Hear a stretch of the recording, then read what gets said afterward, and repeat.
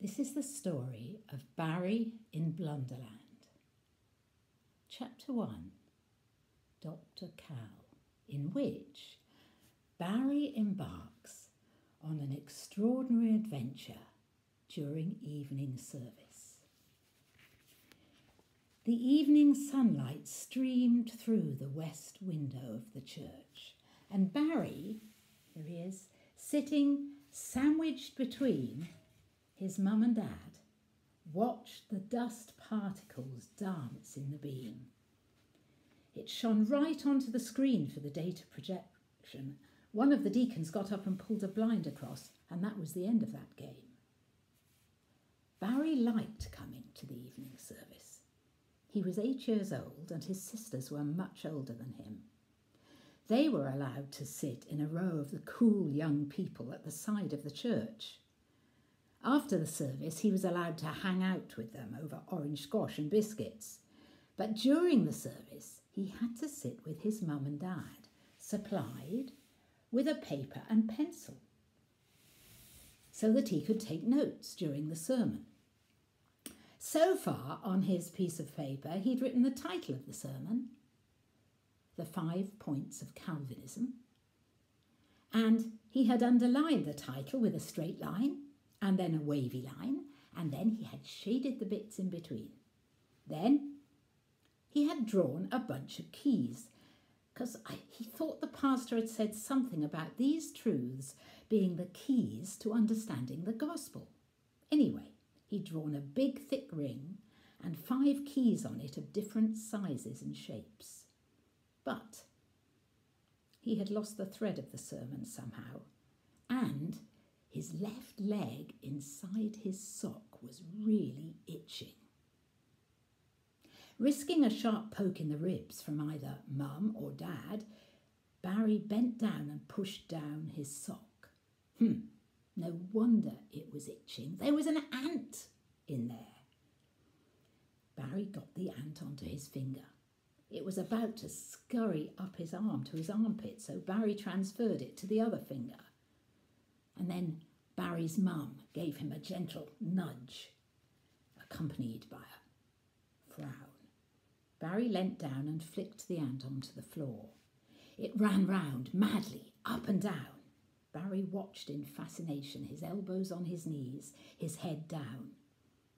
The ant found the gap between the blocks in the parquet flooring and disappeared down a crack, and Barry was vastly disappointed. But he kept his eyes fixed on the crack because he thought perhaps the ant, who he now looked on as his friend, might just pop out again. As Barry stared at the crack in the floor, his piece of paper fell off his lap. Reaching down to pick it up, something strange began to happen to Barry. He found himself stretching and flattening out, and then, in a peculiar way, sliding and slithering down between the floor blocks. Down and down he went, not feeling pain or fear, or that it was in any way a tight fit, just oddly flat and upside down. He tumbled head over heels, finally onto a dusty floor. It was pretty dark down there, but lifting his head, Barry could make out a light in the distance. Barry thought he would get up and walk towards the light, but every time he tried to do that, he rolled himself up like a carpet. He tried this way and that, but it was no good. His head ended up looking at his chest. He had become, somehow, extremely flat. He was just beginning to feel a little bit distressed when he heard a voice behind him. "Do you need some help, flat boy? You seem quite insubstantial to me." As Barry's eyes adjusted to the dark, he could make out the shape of the speaker, who now appeared in front of him. The voice wasn't unfriendly. Here he is. But the shape can only be described as ant-shape. But like an ant on his back legs, a somewhat oversized ant with 4 arms waggling and waving in front of him. One of the hands held a clipboard. The ant wore glasses, a white coat, and had a stethoscope around his neck. He frowned at Barry. "I'm afraid you have a very bad case of insubstantialitis," he said.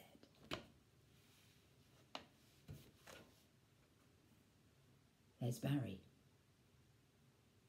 "I'm not insubstantial," protested Barry. "I just slid through the floor. Who are you?" The ant bowed. "My name is Dr. Cal.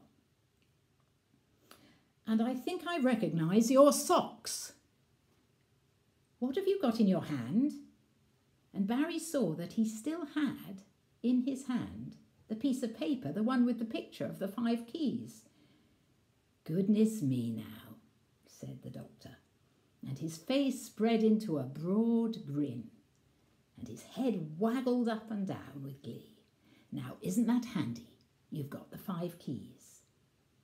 "Is that a good thing?" said Barry, looking at the crumpled drawing in his hand. "Where am I?" "You're in Blunderland, my friend," said Dr. Cal, "and I'm the doctor here. But hang on to those keys. They'll get you out into the light."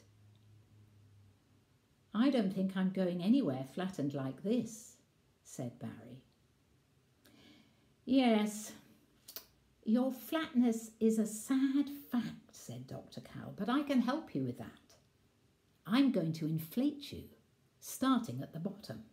I'll just peg this line to your big toe. No need to take your trainers off. We don't need that kind of smell down here, thank you." "How rude," said Barry. "But what are you doing to me? What is this? Is this going to hurt?" "Not at all," said Dr. Cal. "You won't feel a thing." And before Barry could utter a further protest or even roll out of the way, Dr. Cal had pegged something to his toe, and Barry felt as if he was being filled out. I should have said something about a side effect of this treatment," said Dr. Cal. "Side effect?" said Barry. "What side effect?" "Well, this treatment will deal with the flatness, but it will, how can I say it, shrink you." "What do you mean?" said Barry, wide-eyed. "Well, you'll be rather small. But the good news is you won't be flat." "How small is rather small?" "Small enough to use the smallest key on your keyring there. You need to be small. It's a small door you've got to go through. See down there by that light at the end of the corridor?" "But it's only a paper keyring," began Barry, and then he looked at his hands. They were pink and round again, and in one of them was the bunch of keys he had drawn. Actual keys, 5 metal keys on a keyring, small and then bigger and bigger again, and so on. And Barry, staring at the keys, found that he could now get to his feet. But he had certainly shrunk.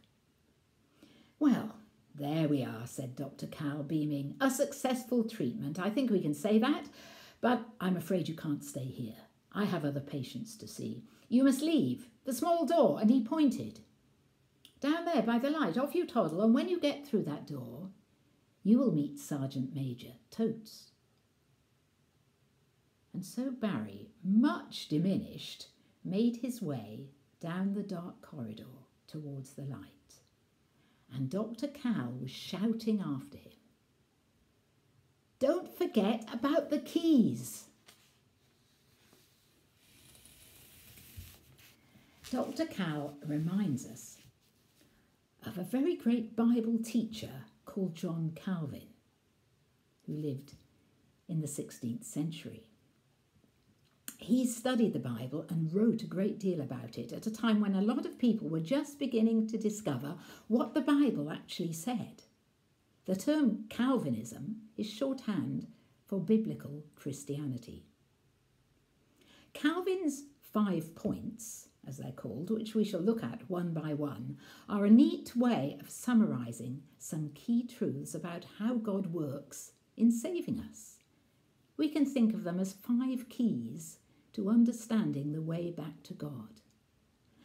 And just as Barry found himself to be very flat after he slid through the floor and needed Dr. Cal to inflate him, so the truths of which Calvin wrote can fill out our understanding of how great God is and how breathtakingly wonderful is his love for us. There are truths, aren't there, which can make us feel quite small. And trust me, that is no bad thing. Look at what David said once. When I consider your heavens, the work of your fingers, the moon and the stars which you have set in place, what is man that you are mindful of him? The Son of Man, that you care for him.